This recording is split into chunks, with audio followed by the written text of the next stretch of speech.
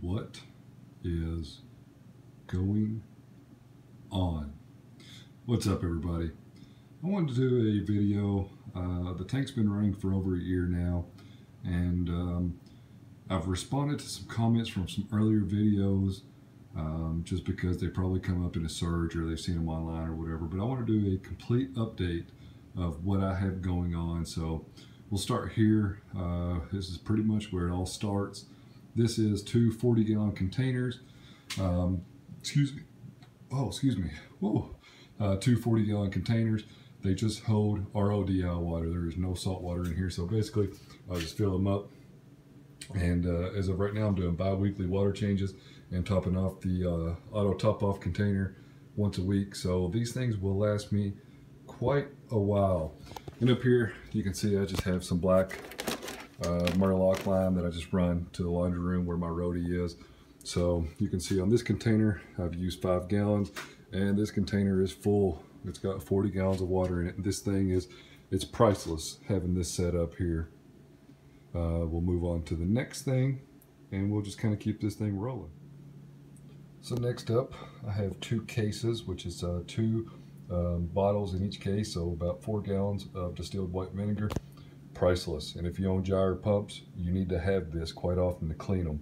This, if you don't know already, running any of your reef tank equipment in distilled vinegar and water will clean it so that you barely even have to scrub any of it. So you can see here that this is diluted a little bit, but that's fine. I usually go pretty heavy with the vinegar and a little bit lighter on the water so I can get everything clean. We'll just go ahead and move over here. This is new additions. I am still waiting for the lunar sim module to come in, but I went ahead and picked up 2 lunar lights. I've been talking with Reefing with O. Shout out to him. If you don't know about him, I'll leave a link to his channel in the description below. He has the same aquatic life fixture that I have, and he's running 360s in his, whereas I'm running 160s. But I went ahead and picked these up. He's running these lights on there. He's running 3 on his Reefer. I believe it's a 350. I chose to go 2, so once the module comes in, I will get these on the tank. Next up, I went ahead and bought the optical level sensor with magnetic mount, and this right here could be priceless. I am running the Neptune breakout box, but with 3 floats on it. But I have the FMM module, which only has 1 leak detector plugged into it, which means that I have 3 more inputs. So I'm going to actually replace the float switch in my auto top-off container with this optical sensor. And I actually have another optical sensor on the way that I'm going to probably replace all my floats with and do away with the breakout box. I've also thought about maybe using these optical sensors in my FMM as an auto top-off. For now, I'm going to leave the tunes on there and maybe address that later on down the road. Now we are in the laundry room, and I am using a SpectraPure CSPDI-90-MF, which basically means it is a SpectraPure 90-gallon manual flush roadie unit. I'm also using the booster pump for multiple reasons. Number 1, I get low pressure coming in. Secondly, I'm pushing the water about 30 feet away to the garage. I've not dealt with any other roadie units except for the SpectraPure units, and I love it. Basically, this is a brand new unit. It's been ran once.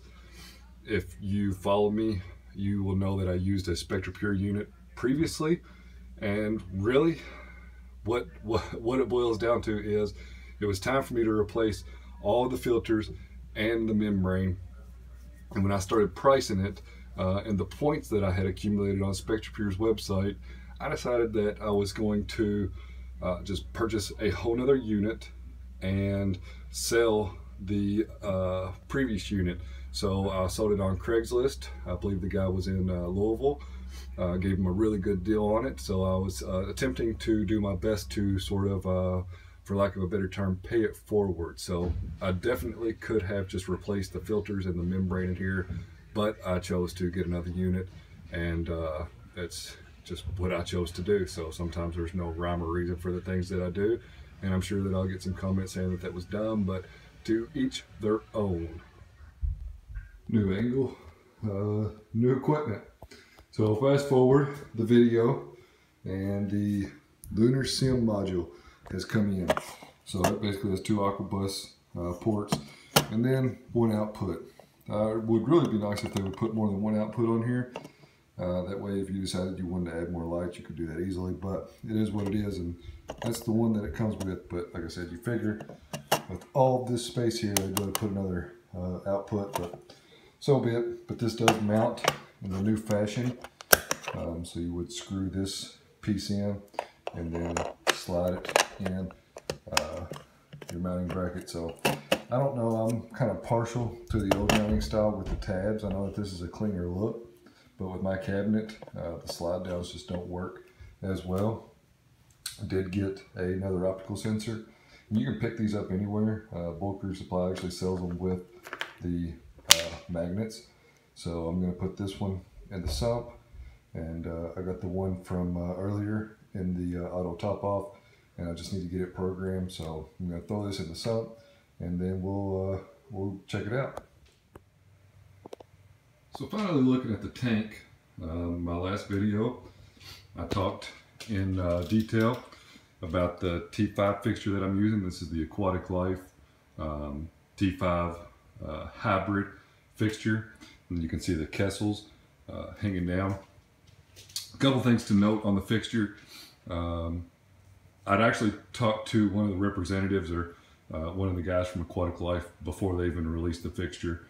They did not give me this fixture. I purchased this fixture myself, but after I put out the video, I talked to them again, and they actually did. I made a couple incorrect statements. These are not just typical T5 fixtures that they've sold before and they just made brackets for. They actually did new tooling on the T5 fixtures. The ballasts are now in the channel in between the T5s, versus before they were actually on top of them.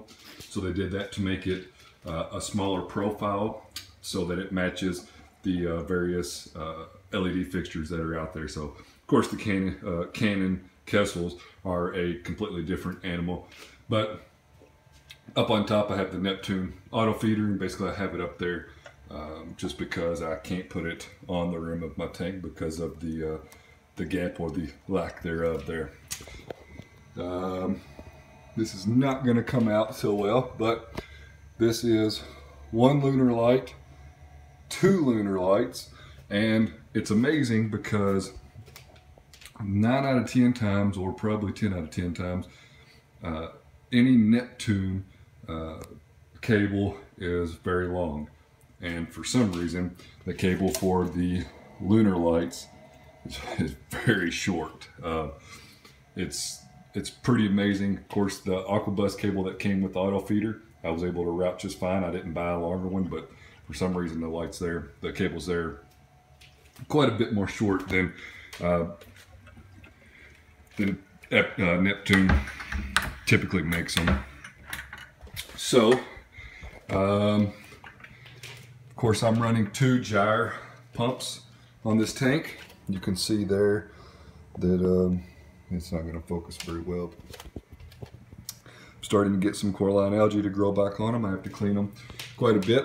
It's 2 230 pumps running on here, and the full tank shot there. Sand's a little bit dirty, but the rock is Reef Cleaner rock from reefcleaners.org.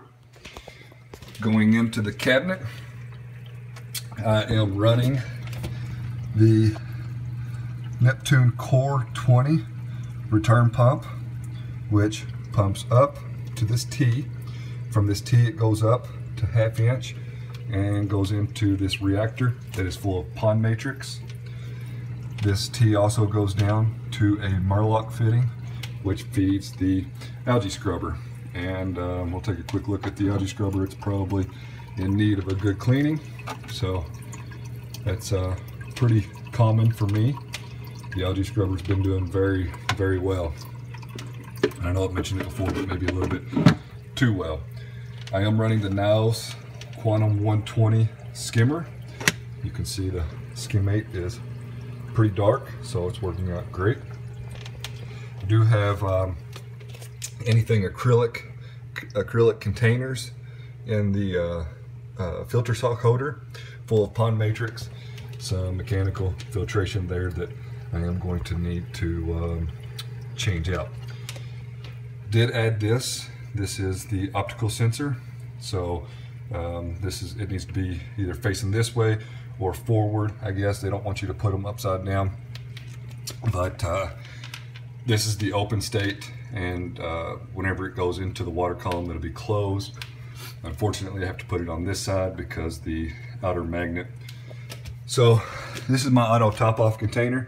This is from Blue Tide Acrylics, and it actually has the Tunze pump in it with a float switch in the back. And again, I added a optical sensor to it, and I had to put it on the front because the auto top-off touches the back of the stand. So until then, I just have the optical sensor on the front of the auto top-off. I do have a dosing container back there. It's completely empty, but I have the Tropic Moran A, B, and C, and I'm doing like 2 meals a day of each one of them just by hand with that guy there. So that's about it for the well, I do have a little Sun pump that is on the same schedule as my T5s. It turns onto the sump area and just moves water around in it. Try to keep it cleaned out a little bit. And I do not have this going outside. I just have it going outside of the stand. So maybe going along a little quickly, but I'm trying to make this as quickly as possible. But I did move the scully there on the rock work, and it looks like it's doing all right. A little Monty cap. The hammers have done well. This Euphilia here is struggling. I'm not sure what's going on with it, but it's been struggling for quite some time. And I got another one on the frag disc there. Gonnies have done well in here. Probably really liking the T5s now. Another hammer with some Zoas. And the Recordias have done much better in here with the T5s.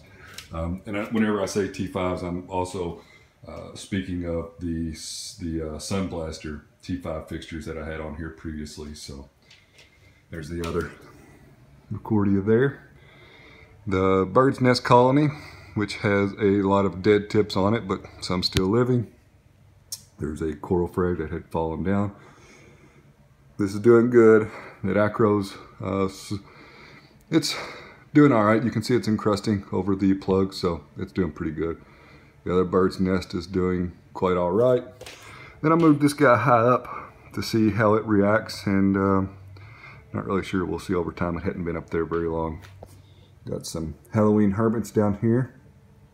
The little dendro's done quite all right. It hasn't done, I wouldn't say it's been too bad, so we'll go with it. And then these guys over here have done pretty good as well.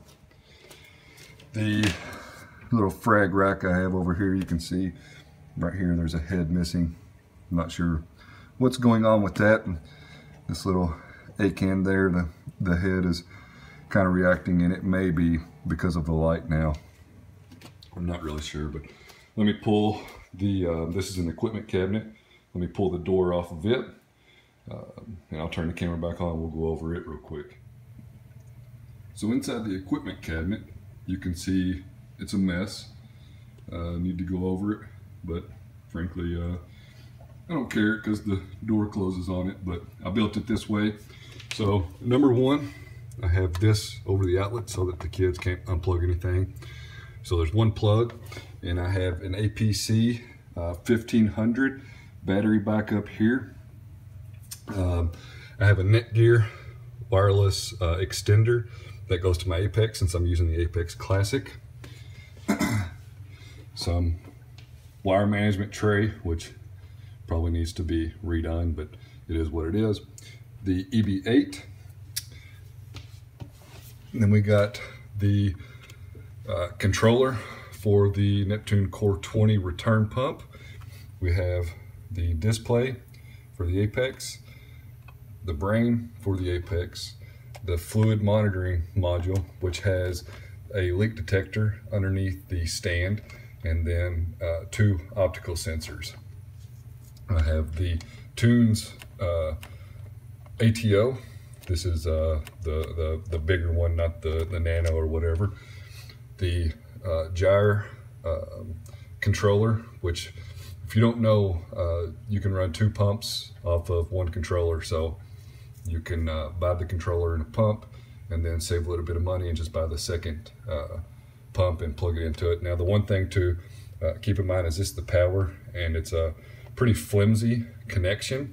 So if you take like a hair dryer to it and warm it up a little bit, you can make a much better secure connection. Sorry about the shakiness there. I do have the breakout box. It has 2 floats in it, and the lunar sim module. Once again, the cable on it is real short, and it's kind of against what Neptune has always done.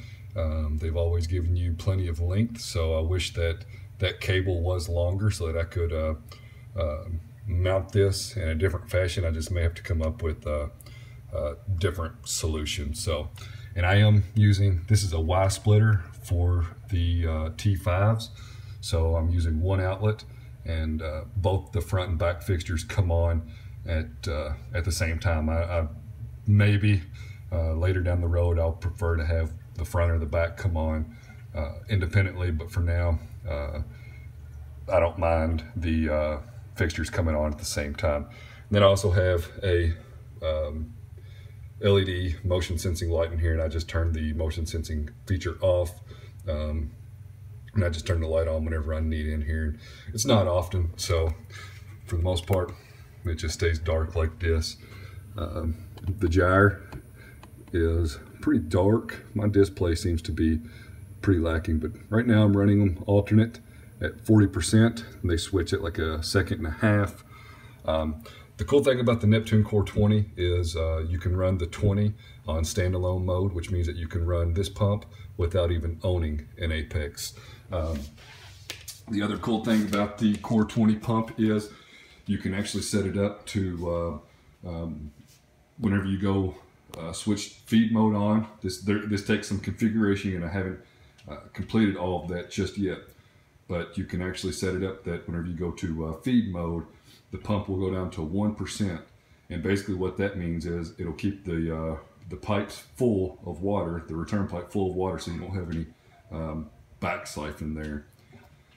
So I guess I should touch base. This is 80/20 light mount, and if you watched my last video on the Aquatic Life T5 fixture, went over that pretty thoroughly.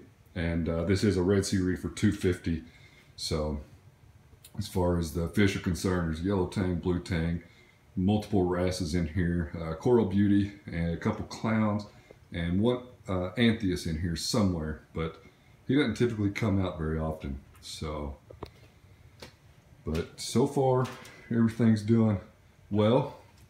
Some of the euphyllias are a little lacking, and it looks like one of the shrimps has molted, I'm hoping, because there's a, I guess a skeleton there, unless he is gone, but it looks like a molt right there. So, well, that about wraps it up. I'm sure this video has been long enough. There may have been something that I forgot, not intentionally. So questions, comments, concerns, leave them in the comment section below, and I'll see you all in the next one.